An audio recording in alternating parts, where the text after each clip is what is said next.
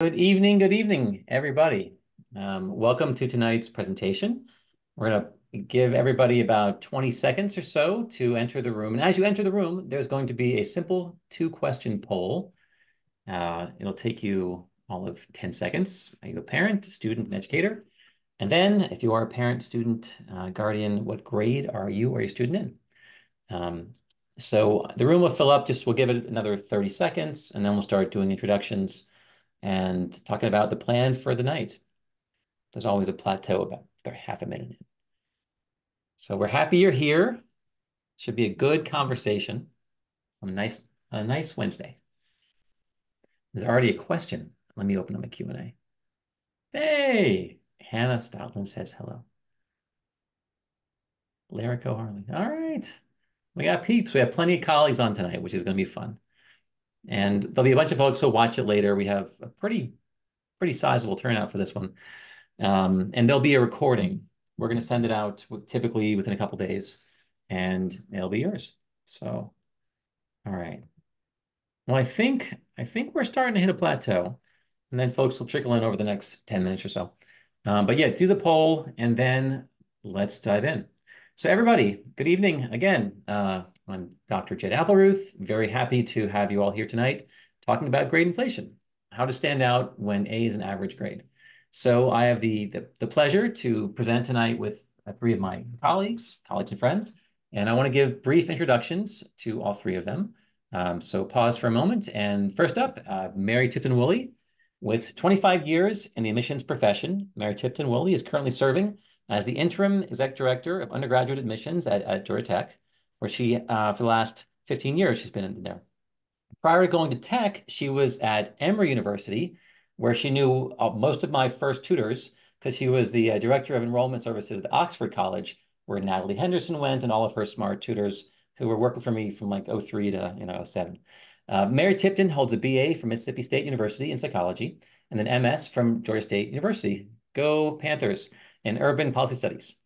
All right, next up, Dr. Belinda Wilkerson. Dr. Wilkerson is an independent ed consultant currently serving as the president of the Independent Ed Consultants Association. She's a former secondary school teacher, a certified professional school counselor, and a counselor educator at Providence College. Married with 2 adult sons, she is also a proud Roddy mom. Go Rottweilers. All right, and last but not least, Tracy, TG.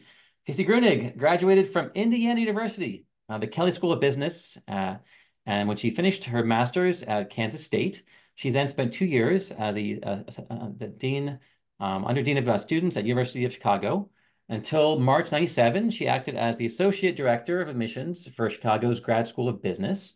Then she spent a year as an adjunct admissions officer for the UPenn's Wharton School of Business, where she traveled internationally to recruit and interview candidates. She's been in private practice as an IEC for 28 years.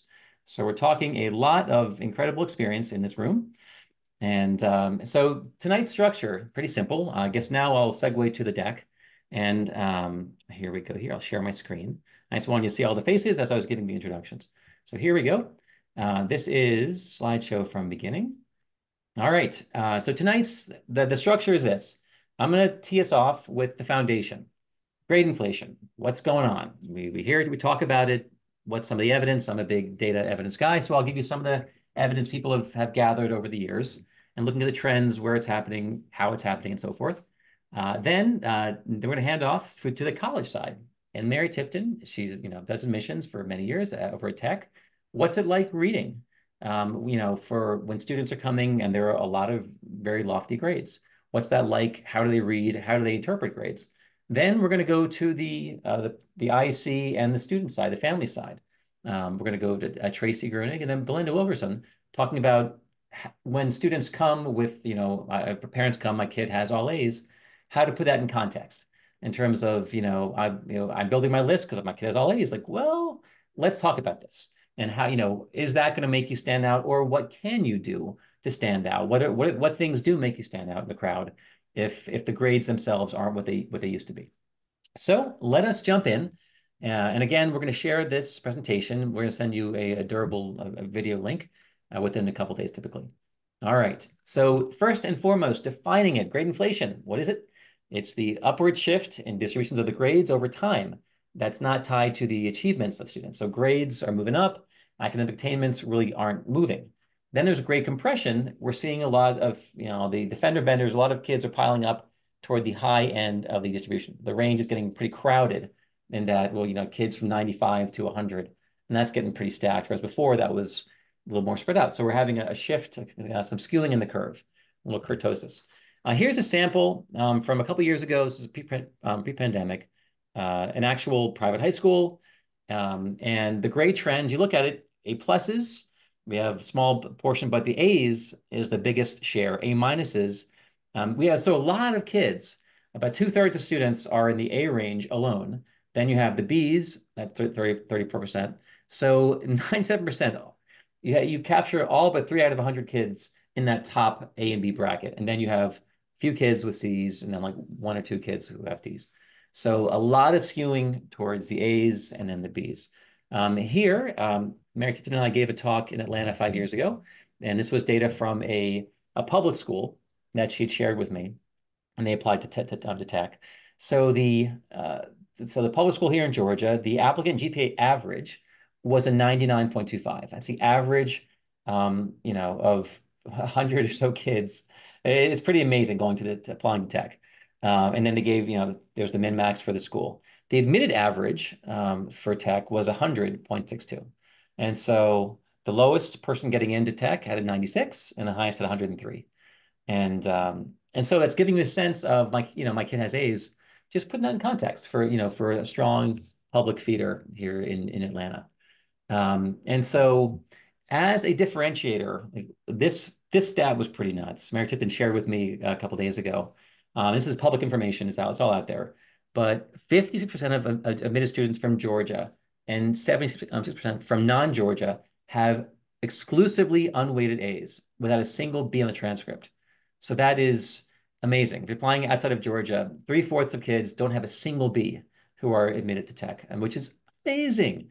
And so 86% of admitted students, Georgia, and all but 4% of the non-Georgia students have all or mostly all unweighted A's. This is unweighted. This is not any quality points or credits. And less than 1% of students admitted to, from Georgia, and less than 0.3 from non-Georgia students have unweighted grades that are mostly B's or lower. So that's just giving you a sense of, again, the ranges. So what grade inflation is, one thing if grades are rising and it's concomitant with other increases in academic achievement and attainment, but that's not what we're seeing. Grades are doing this dance up and up and up and up, but other objective standardized measures are going down. The NAEP, the Ed Progress, the national report card, down. PISA, International Student Achievement, is down. SATs, they're down. AP exams, pretty much every other measure that's objective, criterion-based, reference, they're all decreasing. And that's part of, there was a 2022 high school transcript study found that grades are up everywhere, but our actual abilities and performance is down. So we're getting higher grades and more advanced classes without the corresponding gains in ability or attainment or achievement. That's an issue. And how does grade inflation work? And this is something I work with students individually, and I talk to them about what's going on. And I've been pretty amazed by learning about my students. They can take things 2 or 3 times. They can retake things that they can turn in again. Like, this is stuff I didn't have when I was a kid. There's definitely been a change in some of the culture of grading. So there's a lot more opportunities for rework, resubmission. I can submit, I can take it 3 times, this quiz. I'm like, 3 times? What does that even mean? There are schools now where there's no more zeros. They felt zeros were too punitive. And if you turn in nothing, you get a 50. And kids understand this. There are kids who just want to pass, who they understand with the rework and retesting, they can not turn things in, do the basic minimum, and then still pass, because there are no zeros at some high schools. They're getting penalties for late work. Some of them are going away. They're giving more extra credit for partial work. Dropping the lowest test and quiz is very, very common among my students I work with. More bonus points, curving to increase, the final grades. And then kids are getting graded and getting points on their grade for factors that are not tied to achievement. Their attitude, they're positive, they're showing good effort, motivation levels, they're participating, they're raising their hand, they're attending, not have they mastered the content. And so that's where there's a disconnect. I have a grade for all these other reasons, but I still don't really know calculus. But my grade doesn't show how little I know. because I'm, have good attitude and I'm showing up and raising my hand and so forth. So there are some problems that are playing out objectively. And there's some studies from the ACT that again, they're showing this nice uptick. This is all kids taking the test who self-report their grade point average, and it's a slow rise up. But meanwhile, the composite scores for ACT, they keep dropping. So grades are doing this, and scores are going down. Similar performance on the SAT. Grades, again, have been rising, self-reported for the College Board. Meanwhile, test scores keep dropping. And then this is just 5 bullets. Everyone's doing their own analysis, but it's all saying the same thing. Department of Ed on the 4.0 scale, we're seeing, this nice rise in average GPA, and that's actually kind of dated. That's not 20 years ago. But the Cooperative Institute research program, so about 40% of kids have A averages up from 17%. And these, I'm looking in the last quarter century, like 50 years ago, C's, like, things have really changed.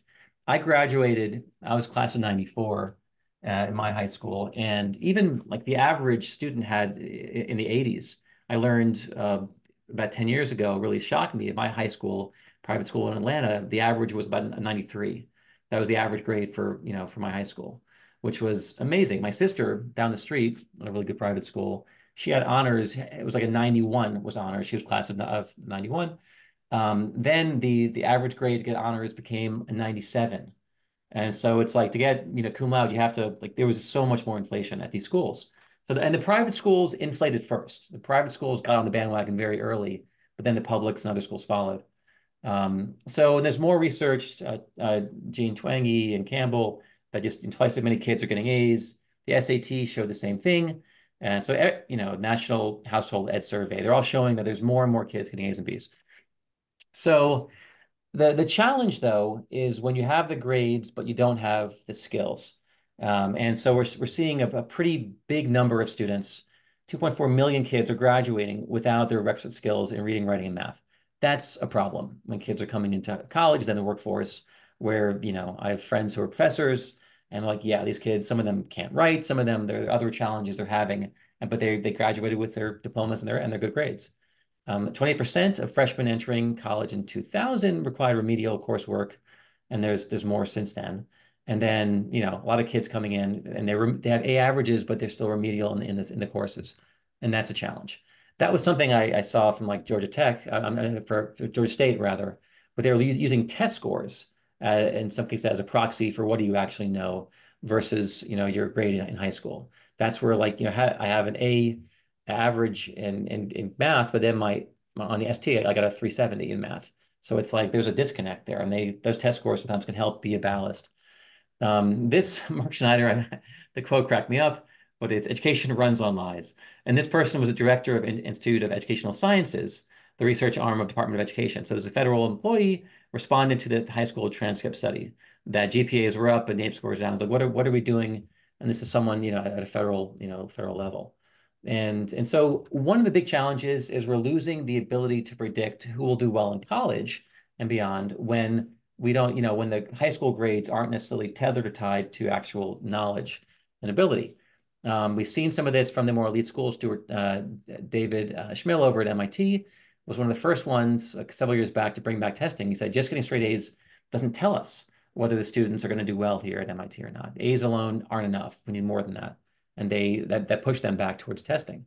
And then Raj Chetty, a lot of the conversation, a lot of the big changes happening around testing come from this enormous analysis. But Raj Chetty will eventually get the Nobel Prize.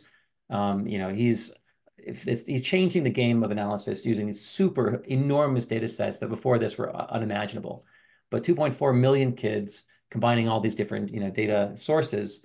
And he was looking at the applications from the 12 Ivy plus schools. That's the Ivies, MIT, Duke, Chicago, and Stanford. And the research was this. And this to me is one of the most compelling things. If you're talking about grade inflation, like what's the problem? And I think this slide, typifies what the issue is. On the left side, you see this pretty nice relationship, really strong R value, R squared, the ability to predict performance. You have, as test scores rise in lockstep fashion, so too does GPA in college.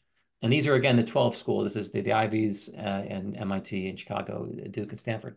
So as test scores rise, grades in college rise. Then on the right side, you have the predictive power of high school grades.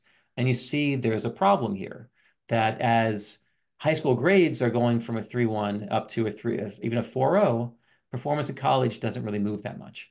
And that's something where like there's an issue here. There's little relationship between high school GPA and success in college. And that's part of the challenge we're seeing with this whole disconnection. So this to me is very powerful and again built on 2.4 million data points. It's huge. Um, and again, the grade inflation piece, if you read the announcements over the last 8 months, all the schools going back to testing from February on, many of them are quoting this. In most cases, we can't predict who'll do well unless we can, consider testing besides alongside grades. Same thing over at Brown, Christina Paxson. Test scores are a better predictor of success than high school grades. It's all from that same chart. High school GPA explains a lot less than testing alone, says Bruce Sacerdote over at Dartmouth. So this is honestly, if you ask why is testing coming back, it's predominantly this. This is one of the major factors, and then some other things too. But we can't get enough from grades alone because they don't mean what they meant 30 years ago when grades could have been enough. And so we're losing some distinction and differentiation between students. It used to be I have a 3.9 or I have a 4.0, and that means something. That means a lot, and that means a little less having a 3.9. When 75% of kids getting into tech have only A's out of state. And that's so the A's themselves aren't as special as they were for us as parents. And so there's less useful as a sorting mechanism for kids. And also it's pushing more kids. So if grades aren't as special, then I've got to differentiate by rigor. Then I need 11 or 12 APs. How do I stand out if it's not through grades? And that's putting more pressure and more stress on kids. So I think the grade inflation has these other ancillary costs that are these knock-on effects. And too much rigor in your curriculum, as we all know, can cause kids to be stressed out and more anxious, and they have less fun and all these other things. And I mentioned the private schools. So my private school, there was pressure at first because parents are paying and they want a return on their investment, and they put pressure on the administration. They call they call the teachers. So the private school kids move first, then the really affluent publics. But then over time, we see some catch up among the lower income schools, and then everyone realizes the game. And then suddenly, like the more higher poverty, free and reduced lunch schools begin playing as well. So that's something that we're seeing too. And the pandemic was not helpful for this trend. The pandemic happened, and we all know what happened when kids went remote. Some kids were back pretty quickly. Some kids were remote for a year. And there are teachers who, like, they told their kids, we're not going to cover half the curriculum for AP Chem. Therefore, we're grading on a very different curve, and there are very different expectations for performance. And grading got a little bit softer during that time. And for some, it hasn't come back. And then, and part of the challenge also, it locked in some learning loss. Some kids are a year behind, some kids are a quarter behind. But that's changed some of the grading cultures and so forth after the pandemic. And another piece of it, we're talking about the high school side, but there also is grade inflation on the college side. There have been articles in the past year about, like, at Yale, 8 and 10 grades given at Yale are A's, and at Harvard it's very similar. This wasn't the case 30 years ago. It wasn't the case at all 50 years ago. It's just kind of these are our paying clients. Let's give them what they want for grad school. Before, it's no, the grades, we're going to give 20% A's, not 80% A's. So the culture of grading has totally shifted in America for a lot of reasons. And that's kind of the foundation. That's the background. And I'm going to hand things over, and I'll advance your slides to Mary, Tip, and Willie. Great, thank you. Thanks for letting me get in a couple yoga poses and like some tea. We were discussing how long Jed was going to speak before I was up. So thanks everyone for joining us, whether it's your dinner time or your tea time or pajama time. Thanks for taking time either with or away from your family tonight to join us. And thanks, Jed, for including me. I'm just going to share a little bit of information about what we're seeing. Obviously, at Georgia Tech, highly selective institution. For first year admission for 2024, we had just under 60,000 applications for an enrolling class of about 3,900 students. So we're admitting Georgia students in the mid 30% is our admit rate for Georgia students, and our non-Georgia students are admitted below 10%. I just say that to give you a foundation for what my perspective and what I'm bringing to this, coming from a highly selective institution. I will say, as I was listening to Jed and looking at some of his slides and seeing some of your questions coming in and thinking that other universities, were they to join us, would be giving you perhaps some similar and yet also some different information. In terms of what their applicant pool is looking like and what is happening on their campus. But let me share a little bit about what's happening at Georgia Tech and what I hear from some of my colleagues around the country. So you heard Jed talk a little bit about our applicant pool that is outstanding. We have students that are excelling in high school. It is really challenging for students to distinguish themselves with grades. Having good grades, taking rigorous courses, those kinds of things are what, as I like to describe to students, get you into the conversation, right? Like it's a baseline expectation to get you into the conversation, especially in a selective admission category.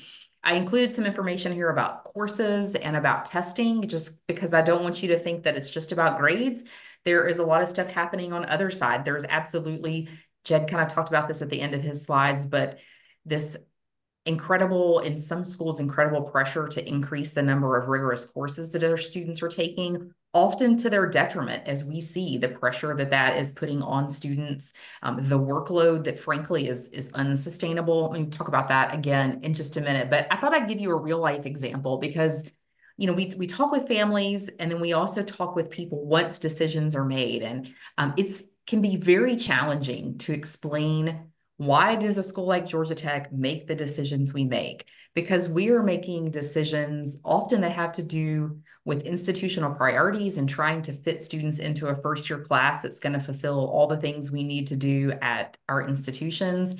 And then trying to explain that to somebody that hasn't seen the 60,000 applications coming through the pipeline. So I thought I'd use one school as an example. And you heard Jed talking about one from a few years ago. This is one of our largest feeder high schools where we had over 330 applications from one school. This school does rank students, even though most schools don't do that anymore. Let me just say that. But for sake of this conversation, it makes my example easier. We had the number one student apply and we had the 735th student apply. So you can see like pretty good range there, though most students were packed up pretty close to the top. And the average GPA for the 330 some odd students was a 4.12, so over a 4.0. We had to get to the 256th applicant, not rank, just like my Excel spreadsheet, line number 256, before I got to a student that had below a 4.0. 94 of those students had straight A's, no B's. We admitted 96 students. We did not admit all the kids with straight A's. A third of the students we admitted did not have straight A's. And so that alone is telling you that that is not the one thing that's going to get a student admitted, right? But I can tell you that when we start to look at some of the students that you would call lower in the applicant pool, let's put really large air quotes around lower in that applicant pool. Those tend to be kids in perhaps where they've shown a really good fit to a major. They're in some of our more diverse, like not some of the super high demand majors. That makes sense, right? Like we're trying to meet institutional priorities, one of those being enrolling an academically distributed class. I just use that as an example. School is a terrible example. That is a place where like the pressure is ratcheted up on students in a way that I wouldn't want my own child to be a part of. I don't think it's necessarily, you know, but it gives you a sense of when we are looking at students, and sometimes the conversations we have is like, well, why did you take Sally when her grades are lower than Susie's? I'm like, well, yeah, but Sally has a 94.35 and Susie has a 94.98. And sure, they're like 30 spots apart in their class rank, but there's only a difference of an A minus in that mix, right? Like this is the kind of conversation that we're having. So I say that to sort of lay some groundwork. The other thing I'll just say from the high school side, when I started in admission, it was very common for us to receive from high schools that did robust profiles. This is how we get information about high schools. We understand the curriculum that's being taught. We understand some things about the school population. And in the past, we would have gotten some pretty good information about a grade breakdown. So like how many students in their senior class have A's, how many have B's, sort of what's their grade distribution. And actually some schools even did it by the class. So you could be like, man, junior chemistry teacher is killing those kids with all those C's. Like you could kind of see those types of things. We never see that anymore. And so that type of sort of transparency of what's happening at a school is missing for us in a way that means we're left to rely even more heavily on what we see on a transcript, and it starts to look more similar. One of my colleagues says this well, that when things start to when the range of students starts to compress, it just starts to put pressure on other parts of the application and makes a decision that much harder to explain to someone. So next slide, Jed. The one thing that's interesting, Jed was talking about, like, and I think there was a question in chat, like, well, what's happening at colleges? Does this mean students aren't doing as well in college? I can tell you that there are some specific pockets of learning gaps that myself and my colleagues are very concerned about, and those tend to be exacerbated in certain school populations, especially some of our more underrepresented rural area schools where there aren't often teachers ready to teach upper level STEM classes, and as an example, which obviously matters to a school like Georgia Tech. But in general, sometimes it's hard to argue with more A's being given out in high school when you look at what I'm showing you here, which is like over a 10-year span, we're seeing students making better grades, but I think actually more important to this conversation, retaining and graduating at higher rates than they did before. And so, sometimes I sit back and I say, well, maybe more students do just have A's now. I sometimes ask that question. I think from an admission perspective, I'm not here to necessarily judge the decision schools are making about grading. I can only look at the pool of students we have in that year and make decisions that make a fit for us. So this is sort of I feel like I started this presentation as like, you could call it bad news. I'm going to call it the reality. But let's talk about where actually grades could make a difference in some things for a student. So next slide, Jed. And this one has a few clicks. So I think you got to click, yeah, like one at a time. Okay, so let's start here. There are multiple states now, including the state I live in, where if you earn a certain grade, have certain courses, certain test scores, some combination of that, depending on the program, you may be guaranteed a place, an admission spot at a university in that state. The state of Tennessee is one of the newest states to start this kind of program. The state of Georgia is as well, but I figured I'd pick on somebody outside of the state of Georgia, at least for part of this. But the state of Tennessee, which is my home state where I grew up, if you are in the top 10% of your high school class in Tennessee, or you have a 4.0 or higher, what they call the UT core GPA, which I don't know how they calculate that, but I bet you can find out, then you are guaranteed a place in admission. I happen to know that the University of Tennessee has experienced, first off, I know from a news article I just read this week that more students are headed to college in Tennessee this year than in many of the last few years. And the University of Tennessee, their admission for out-of-state students, their admit rate went way down this year because they have a higher demand from in-state students. Right. Likely because of a program like this. Because if you're a family out there saying like, man, I know the bar, I know like what it's going to take to be admitted, that's a good feeling to have in admission. So what's some other ways that numbers might make a difference? I picked on another state. Let's pick on Georgia for a second. Okay, you can pop up both of these if you, the next two clicks, yep, these two, perfect. So if you're in Georgia, or if you know about the state of Georgia, we have an incredibly generous lottery funded scholarship for students that is based on mostly on numbers. And so if you have a certain GPA, that's going to be one of the criteria that's going to get you in the door for the Hope or the Zell Miller scholarship. So now we're talking about scholarship dollars, not just admission to a school. My last example from another public flagship in the South, I won't say their name because this is actually a fairly common type of thing for universities to do, which is to give kind of a rubric. If you have this test score and these grades, we're going to give you this much money to come to our school. And you know that before you even apply. So like, I know sometimes it's a strategy for students, like if I could just retest and get my ACT 1 point higher, I'm going to get this much more money. So when you say like, do the grades matter? I mean, in this case, yeah, they're going to give you a pretty good indication if you're eligible for not just admission, but also scholarship dollars at places. Okay, last slide, last thing to hear from me. So like I said, kind of the reality, what I think is maybe in a way like good news. I think this idea of what are benchmarks, what's the bar I have to meet can be a reassuring part of a process that often feels much more opaque than that. But one of the questions that we talked about as we were preparing for this was like, as a student, how can I distinguish myself outside of grades? Like, if everybody has the same grades, how can I make myself stand out? Well, the reality is that grades, the courses that you've taken, again, this is sort of, I always describe it to families as like, this is what gets you, it's like your ticket into the conversation, right? It is a baseline expectation. Please don't hear me say, like, you may never make a B in high school. But if a student, here's like a common question at admission. Is it better to have, let me see if I get this right. Is it better to have a B in an AP class or an A in a regular class, however you phrase it at your high school? And I don't like that question because the real answer is most of the students that apply to us mostly have A's in AP classes. That's the reality at selective admission. So one of the things you should be thinking about if what I'm saying is making you nervous is sometimes you just need to think about other types of universities. There are so many universities out there that absolutely want every single student that's on this call tonight, or students that you're working with, or your children, or your kids that you're supporting. There are schools that are excited to have them because they're a good fit and they have qualities that they're excited about.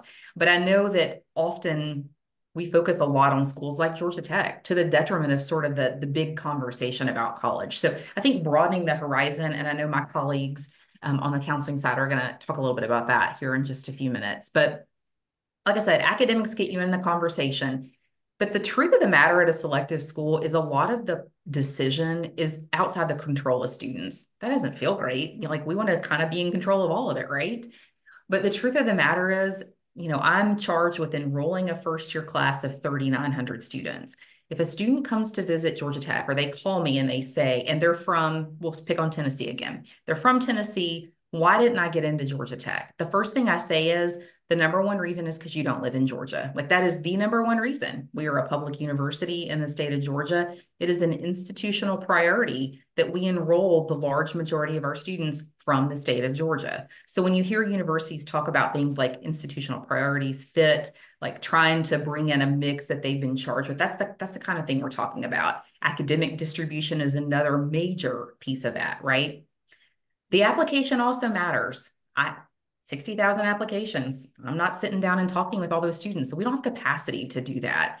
So students have to be able to put together an application that we can review and get to know who they are and why they're going to be a good fit for us. And they're doing that through the application. It might not be the format you want, but turning in all those little blanks and fields that you can fill in on the common application, learning how to express yourself in the space that you have there is incredibly important. And I always tell students being your own best advocate, kind of tooting your own horn, which is hard for all of us. That's incredibly important when you're applying to college.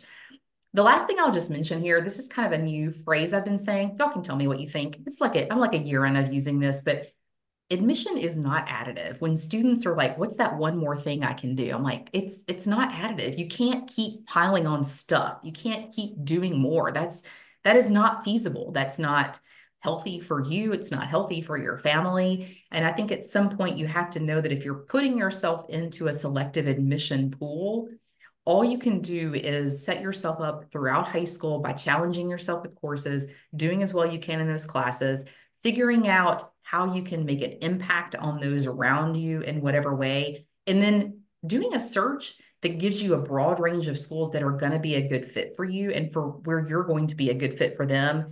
And then last but not least, like just sort of packaging that and displaying that in your application. I'm going to stop there because I know my colleagues that have so much expertise helping students as they're going through this process have some words of wisdom to share as well. So let me turn it over. Thank you, Mary Tiffin. All Yeah. right. And now we're going to hand things over to Tracy Gerdig. Good evening. Thank you for joining all of us this evening. I think this is going to be super helpful webinar for everyone.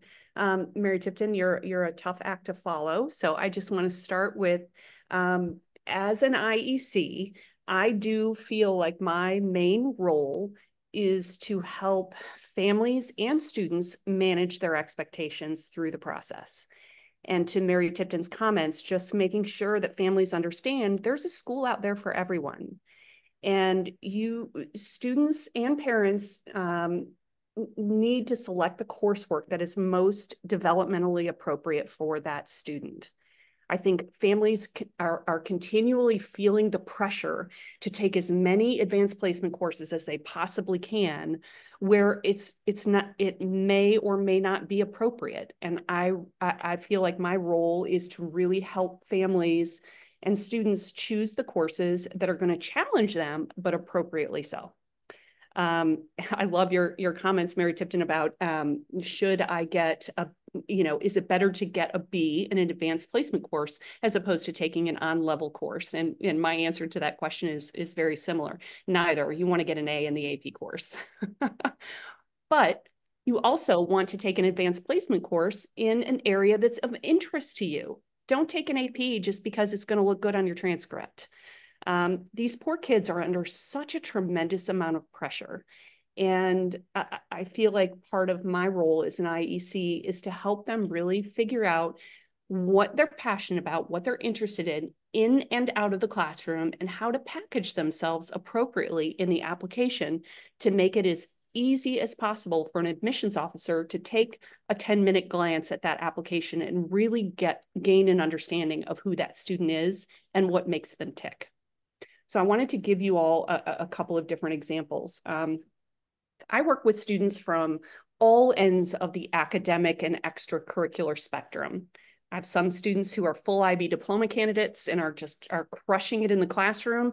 I have other students who may have 1 or 2 APs on their transcript. And again, there's a place out there for every student.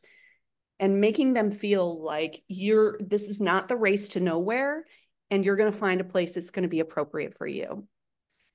So I work a lot on the college resume and the activities list with my students to help them figure out what it is that they want to spend their time doing outside of the classroom and how they can stand out in the actual application process.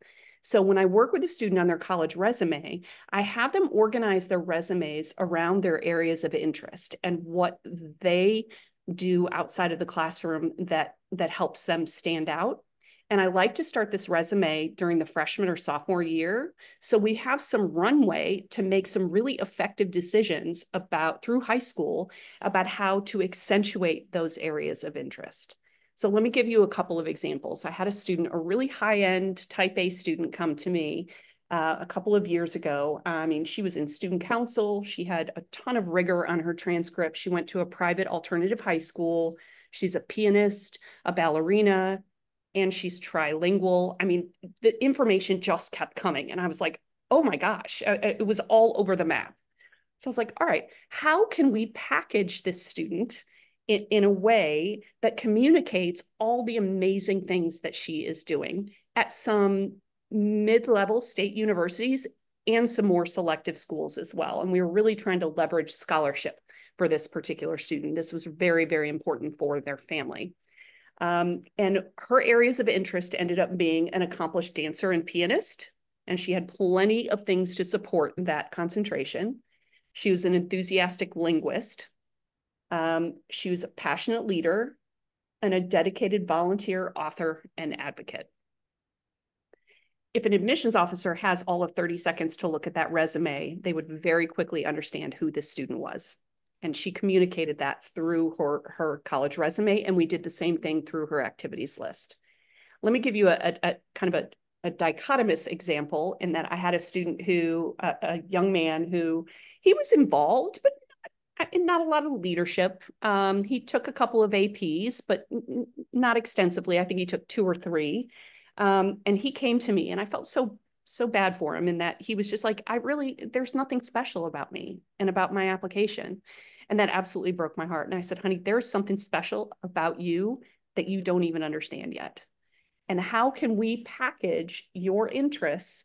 And he said, well, but I don't really have any interests. And once we dug a few layers deeper, he started peeling back the layers of the onion, and he goes, wow, I'm actually doing more than I thought I was doing.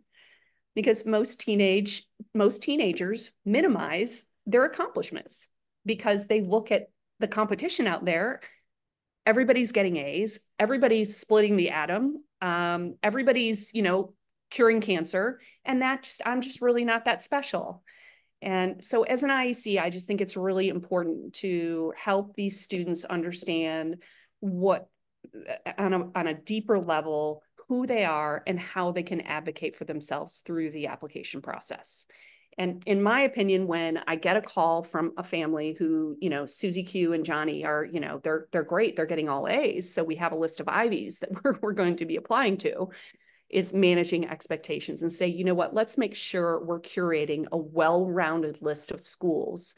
So Johnny and Susie Q have lots of options where they feel really good about themselves and are going to be engaged in their higher education. Excellent. Thank you so much, Tracy. Appreciate that. And now we're going to go to our last last speaker of tonight, Belinda Wilkerson. Let me go over there. All right. Dr. B, you're up. Oh, thank you. Thank you. So I loved everything you just said, Tracy, because it is all about managing those expectations. But like you and I know many of my colleagues also, we're really helping students craft those activities lists. I mean, some kids come to us and we have to have them, you know, pare it down a little bit because they want to put everything in there plus the kitchen sink. But there are kids that come in and, like you said, they don't understand sometimes what they're doing and how much they're doing. So what I've been doing, so I'm just going to give you a couple of examples of some things that I've done with kids. Some kids have graduated now from high school and from college. Some are in the middle of doing this. So one student I worked with was very interested in computer engineering, computer science, and was doing all those things, had the grades that Mary was talking about, was, you know, doing robotics, was winning state competitions. So how are you going to differentiate yourself? So one of the things I started having students do as they're thinking about careers is to look into the professional associations that have to do with those particular careers. So this young man was, I had him look into the National Society for Black Engineers, which does have high school chapters in a variety, in multiple states. So there happened to be one in his state, near his city, had him join it. So he started getting the mentorship there and what have you, was able to speak in his essays even more to what he wanted to do because he had had these conversations with these professional people. He continued on with that association, that organization through college. I was looking on his LinkedIn account. That was another thing. I had him create a LinkedIn account. And at the end of his first year, he had this like fantastic internship with Raytheon.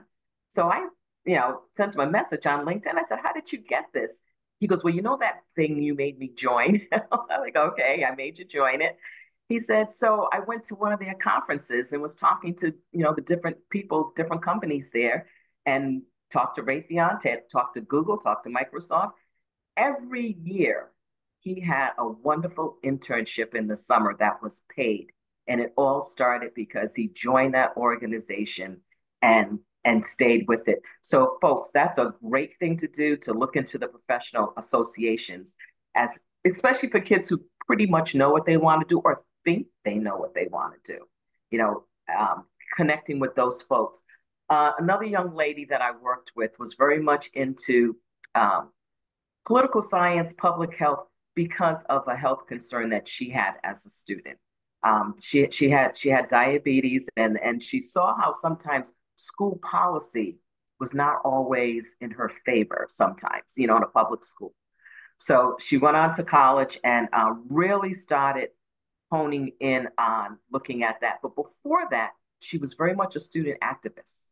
So she was talking about it. She decided she was going to make this her mission in high school, to the point where at one point, she testified before her state legislature about that stuff.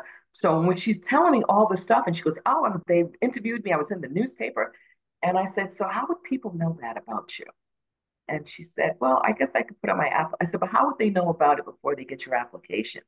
So created a LinkedIn account, showed her how to upload her videos and put in her articles, and then had her start connecting to people that she had already came in contact with in that area.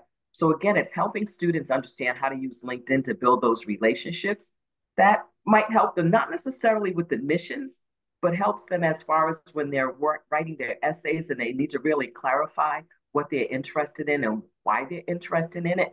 and also being able to connect with people in the field.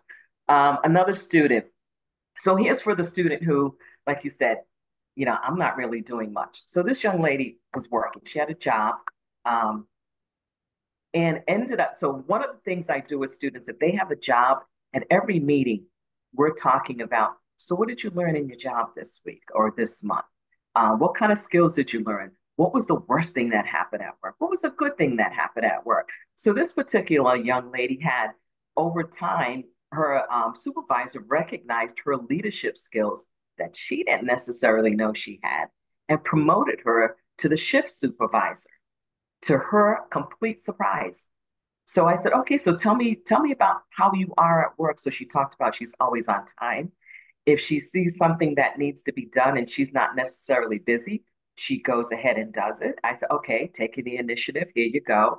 Always trying to really get along with other teammates. And I said, so when you became the team leader, how did your peers treat you? She goes, at first it was a little difficult. She said, because it's like, oh, you think you're this now because you're the boss. But she said, I just kept on talking to them and, not letting it go to my head.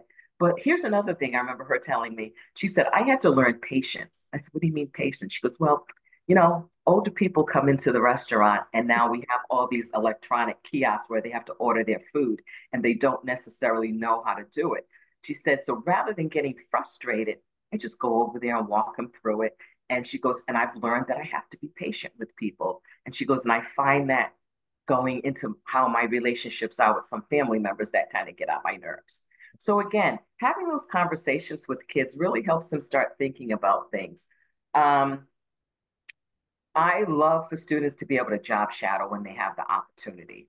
Reach out to people because you need to find out, is this a job that I really want to be in? What's it like? Because everybody, oh yeah, I want to be a doctor. Until somebody goes, oh yeah, but I don't like blood. Okay, but that's not going to work. So find those opportunities to job shadow. So students will say, well, I don't know anybody. I said, okay, you want to go in the medical field. Do you have a doctor? Do you go to a dentist? You know, to use the network that you already have. It doesn't necessarily have to be somebody new. Ask them. And you'll be so surprised. I told them, I said, when you ask one of your physicians or your dentist or whoever you're seeing in whatever field that you're looking for this opportunity, even if they can't help you, they may find somebody else that can help you. That also goes along with informational interviews. So you can't do a job shadow, but you can do an informational interview. And because of the wonders of Zoom, you don't have to do it in person. So you can find those connections. So one of my students right now is so interested in public transportation, wanted to do an internship in public transportation. I'm like, okay, do you know anybody? He didn't know anybody. I happen to belong to the North Carolina Career Development Association. And folks, there's definitely usually a chapter in every one of your states. If not, look at the National Career Development Association. So I went on our Facebook page, on our LinkedIn page, actually, and I asked members of the Career Development Association. I say, hey, do any of you in North Carolina know somebody in the Department of Transportation? I have a young man that blah, blah, blah. Within 24 hours, I had a name. By the next day, I had the student and this person connected. So they're now connected, and this student is going to be learning about public transportation through the Department of Transportation in North Carolina because of that connection. So again, it's helping students do that. Now, one of my favorite ones, because I started doing it myself, not every kid can go out and work. Not every kid can get these internships. So what else can we do? So one of the things I started doing post-COVID was I started volunteering for this organization called Lasagna Love. What you do once you sign up as a volunteer is you decide how often you're going to make a lasagna and deliver it to a family that has requested it through this organization. I'm not going to go into a lot of detail because you can see it on the website, but it's set up so great. Just before we did this, I was responding to the person that I'm now doing one for this weekend. If you're under 18, you do have to have a parent join also. But again, that's something, and just recently, they have now collaborated with the Girl Scouts, and there is a Girl Scout patch for Lasagna Love. That is new. And if you go on their website and look under the Girl Scout patch, they give you so many ideas of how to do this at every level of Girl Scouts. Another one, and this is actually one, and I know we're almost there, so I'll wrap up. One of my students turned me on to this. So he was very much interested in philosophy and history and what have you. And he had this activity on his list. And I said, what is that? So it's the Smithsonian Digital Volunteers. They are looking for people to transcribe records. And it's so he was showing what he was doing. So you go on there, you sign up as a volunteer, and you look at the different documents that they need transcribed. And you can pick and choose what you want if it's available.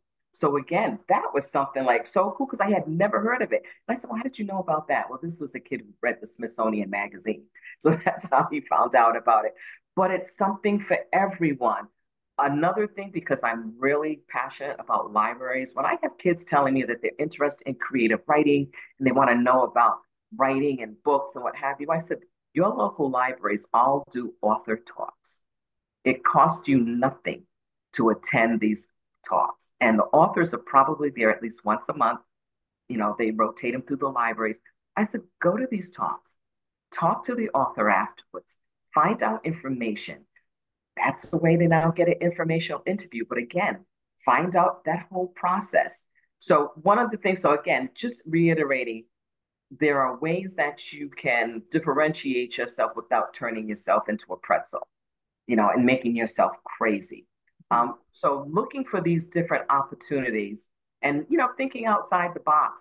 And as Tracy said, really managing expectations because not everybody's going to be out there curing cancer and becoming neuroscientists and all that other stuff. So I'm going to stop there because I know we're getting close to time. Excellent. Thank you. So many excellent examples and ways that your students have found a way to stand out in the crowd. So we have some questions already coming in, and please use the Q&A. Oh, and yes, we have a quick follow-up poll. It is 3 questions.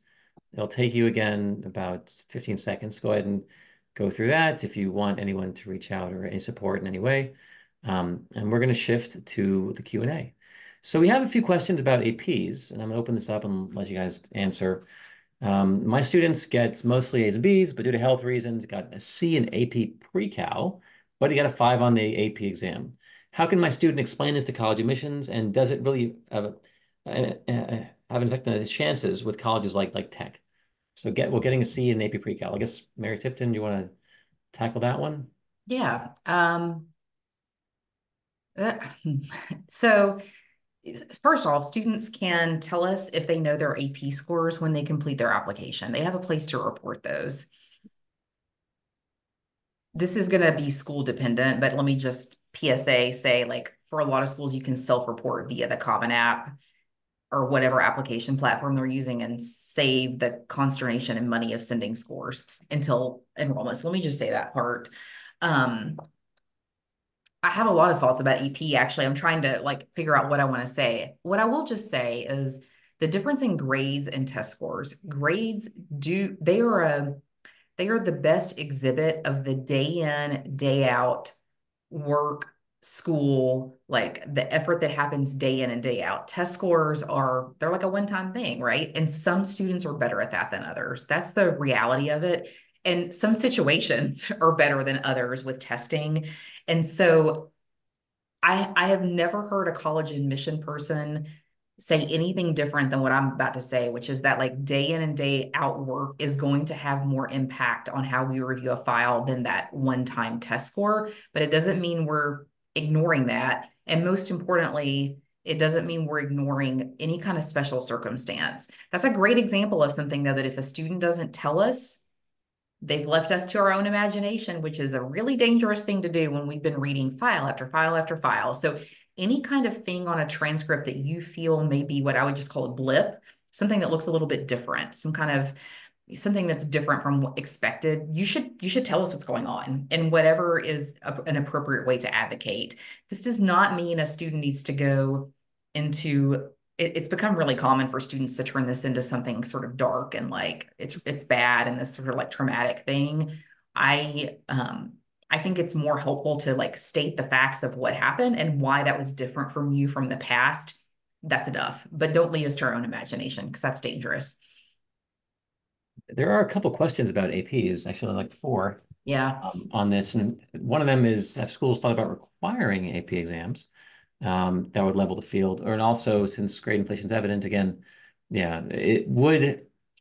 And you answered that too, for tech in terms of looking at the spectrum and the full activity versus a single 2 hour moment in time, which, kids can have a bad day. That does happen. They can have an off, they can not feeling well. Man, just in this terms of on the broader scale, I know that Yale just made a move to be test flexible. And it was mostly for kids in California because some of them are having a hard time getting access to the SAT in Cali. It's still a problem over there. But their thing is we need a test score, and their evidence shows that the same as the ST correlate pretty well with grades at Yale. So too do AP scores and IB scores. So you're allowed to spend either your SAT scores or ACT scores, or all of your APs or all of your IBs, and all of them. You can't pick and choose. It's if you're going the path of the APs, send it all. But I think they're standing alone right now with that option, either required, and otherwise you have the choice. And like Tracy, you were at admissions in Chicago, and like if a student does send a lot of strong AP scores, or from Mary Tipton, if someone does send a lot of they've taken non-APs and they're sending you 8 of them and they're predominantly 5s and a 4 or 2 in there, like how does that affect or impact the read? In my opinion, it impacts the read significantly, and just that I see a mastery of content, within that particular score. With that being said, to Mary Tipton's point, not all teachers are created equal in an AP course. So oftentimes a teacher's performance in the classroom in teaching students a material for an AP exam in one high school on one end of town can be absolutely fantastic, and on the other end, in another high school, can be dismal at best. So you kind of have to take the AP score with a grain of salt as well. But when a student performs well on, many AP exams, I understand a mastery of material. But when to Mary Tipton's point, when there's a disconnect between the grade and the actual AP score, you want to use the additional information section in Common Application to very objectively explain where that disconnect happened and not leave it up to the imagination of the admissions officer. Because as an admissions officer, I will err on the side of a question mark and not understanding that unless you tell me. We're getting okay, Mary Tipton, The only thing I was going to just say is I do think you tend to see AP score trends within a school. And Yeah. it's exactly what Tracy just described. Like if the students are taking the class with the same teacher and the same kind of test prep for the test day for the AP score, there's tends to have clustered scores on AP exams. And I think that's important. The other thing I just want to say about AP, because I see this floating in here that I should have said this earlier, course rigor is it's based on opportunity, right? Like what is available at your school that your child, your child, person you're working with attends, like what's available to them. We don't expect students to drive over to another school 3 neighborhoods over and take classes there. I know that conversation has changed in the last decade because of the proliferation of dual enrollment and some of those kinds of things, but generally speaking, like what's available at your school. So like there's a specific question about when AP begins to be available, like because we're looking at the student within the context of their school. So if everybody starts taking APs in the sophomore year, then I'm not expecting to see 4 APs as a freshman, which for the record, I don't think is a good idea for most students. No. And the family's calling now asking about AP in middle school. Good grief. Come on, y'all. Like, let's just figure out getting to high school first. It's crazy. That's amazing. And there are a couple of the questions we hear a lot in terms of, well, dual enrollment versus AP, and then low AP scores. Should you submit your 1s and 2s? I mean, there are very few people who say send your 1s and 2s unless you don't. Typically you withhold those. Typically it's you look at the school. Did they give credit for that for applying to certain schools, they only give credit for a 5. Even sending a 3 may not be that helpful, based on, what is performance. And it varies. I would send a 3 to certain schools, but not to other schools. But a 1 and a 2, typically that's not performance. And I wouldn't, it's you want to put your best foot forward and submit things that strengthen, not things that weaken. Because you can't. I heard someone tell me it was a elite East Coast school. You can't unsee a number. You can't if it's you put it in there and you didn't have to send it, but now it's in the conversation. And now you had a 93 in that AP Cal class. You sent me a 1. And now it's like I can't. Now I'm contextualizing that 93 with that 1 right there. It's like something happened, but I don't know exactly. So it's like you fill in the gaps and make a narrative or story of what happened. But I'd rather you not tell me you got a 1. And that's something from an admissions officer and admissions director. So it's actually 9 o'clock, and I think we did pretty good. I think Dr. B is answering one of the questions there. Thank you for that. But yeah, I feel like we covered the broad spectrum of grades, putting them in context, ways of standing out. I want to thank so much our panel, Mary Tipton, Tracy, Belinda. You were excellent, and I hope we'll do this again and soon. I've enjoyed speaking with you all before and tonight. So everyone, again, there'll be a recording going out to everybody, and feel free to share it. Feel free to have any questions to email us, and we'll be happy to pass things on to our guest panel tonight. So everyone, once again, thank you so much for coming out tonight. Thank you, our three panelists, and everybody, have a great evening.